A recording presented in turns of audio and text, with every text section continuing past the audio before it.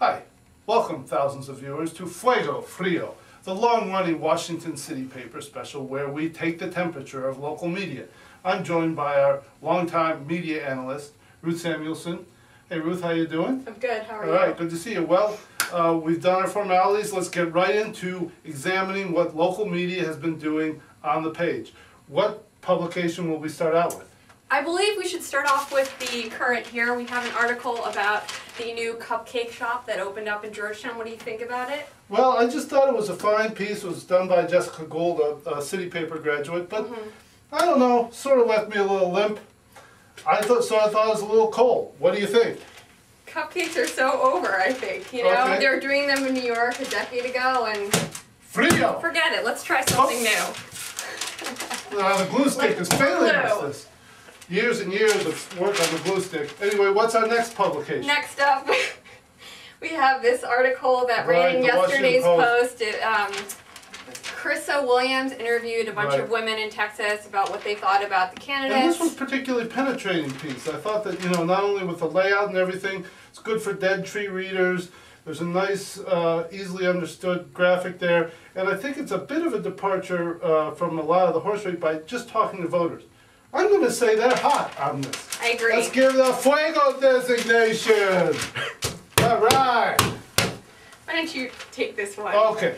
Next item up is El Comercio, which is, of course, your Latino or Spanish language weekly coming out of Manassas. Now, this week, in this particular edition, El Comercio has a nice little story about recommending getting your flu shots. I think that's a pretty hot topic given that we're still having, even though it's been balmy, we still have some cold weather. Need to watch out for the flu. I felt sick last weekend. I say Fuego for El Comercio. All right in the Washington Post, El Comercio looking good. Now we have a bit of a dispute coming up, I think. Oh, really? I think we disagree on this one.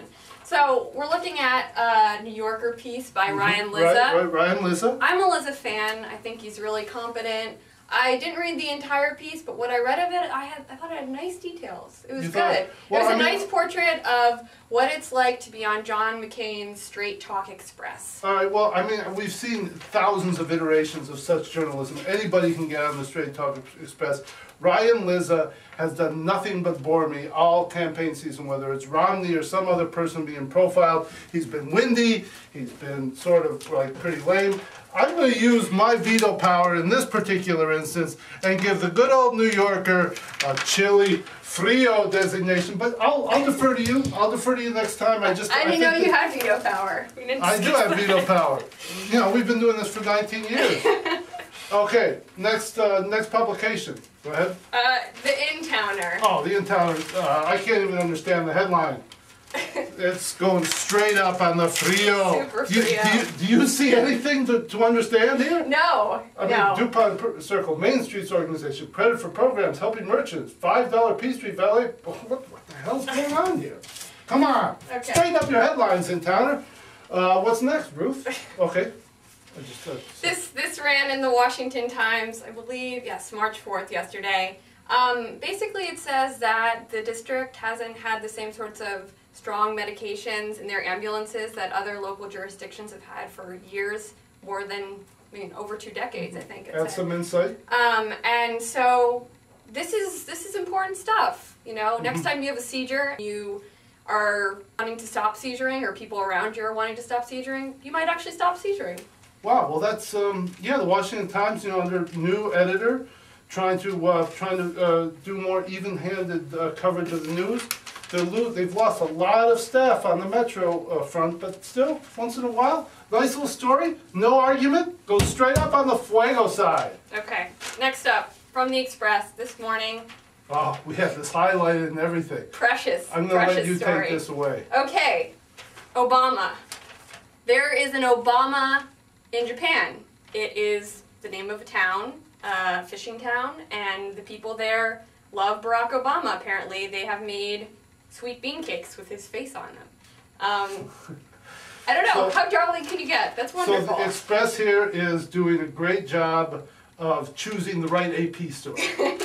So let's give them credit there. Good job, Express. You have chosen an interesting AP story. You are Fuego. But let's talk media bias here, because there are probably a lot of Clintons.